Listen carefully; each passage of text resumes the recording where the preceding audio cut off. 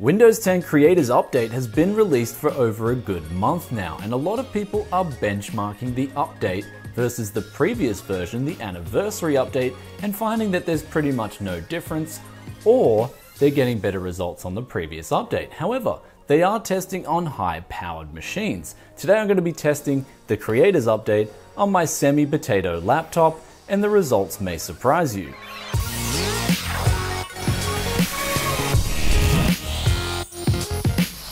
Welcome back to Tech City. This is Brian coming to you guys today with the Creators Update comparison with game mode turned on versus game mode disabled versus the previous anniversary update edition. So I'm doing 3 benchmarks across 3 different games on my medium spec laptop. Now this laptop includes a 4-core 8-threaded CPU, which is clocked at around 2.8 GHz, and it's on the Haswell architecture.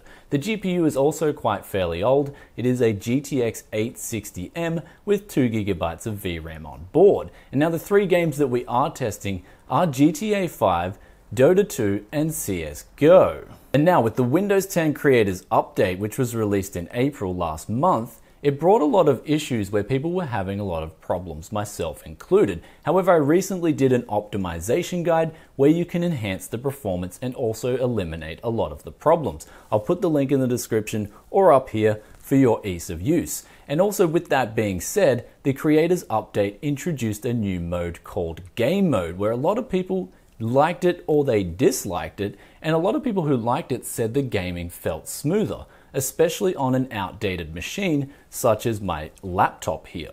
And now with Windows Game Mode in the Creators Update edition, to turn this on you just hold the Windows key and press G and then go to the mechanical wheel, and then you can turn Windows Game Mode on.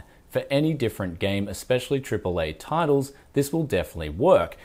And now digging straight into the FPS figures in CSGO, and I used a community-made benchmark map. So this is completely apples to apples, and with game mode turned on, we scored 150 average FPS with a minimum of 14. Comparing that to game mode disabled with also game DVR disabled in the Creators Update, we scored 142 average FPS with a minimum of 14. And then looking at the Anniversary Update edition with game DVR disabled, we scored 154 average with a minimum of 15. So it looks like in this CSGO benchmark, the Anniversary Update did score a victory for raw FPS.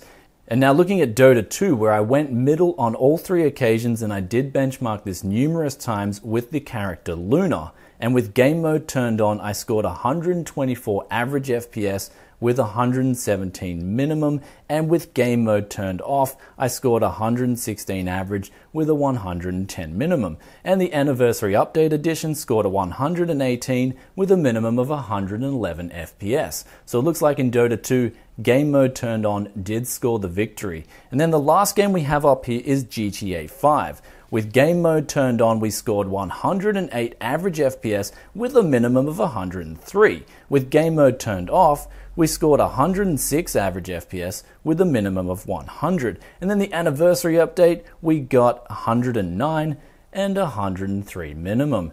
So the raw FPS figures show that with this laptop, which is more sensitive than a high-end desktop gaming PC, there was no big differences between the Creators Update with game mode turned on versus the Anniversary Edition, which was tweaked. However, the one thing that came out of the raw FPS numbers is that having the Creators Update with game mode and game DVR disabled scored the worst out of all 3. So now this is where things get really interesting. I've heard a lot of people in the comments say that game mode turned on, especially on an older computer, gave them a better or a smoother experience than the other 2 options I've displayed here today. And I have to agree after playing games on this laptop with game mode turned on, especially GTA 5. When I started looking at all the individual frame times, we could see that game mode turned on did indeed provide the smoothest experience. And then we started looking at Dota 2 and CSGO, and they weren't much of a difference in those 2 games,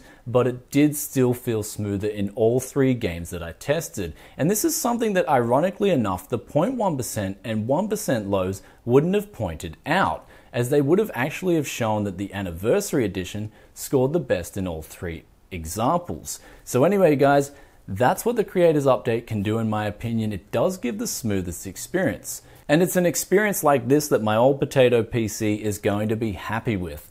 Though with high-end desktop gaming PCs, I'm sure it wouldn't make that much of a difference. Though if you are on an older PC or if you are on a laptop, then game mode can definitely help out and give you a smoother experience, in my opinion, or at least in the testing that I've done here today. Anyway guys, would love to read your comments. As always, let me know in the comment section below if you've tried the Creators 10 update, if so, if you've had problems, if you haven't, or if you have had a smoother experience on it. And I'll catch you in another tech video very soon. Peace out for now. Bye.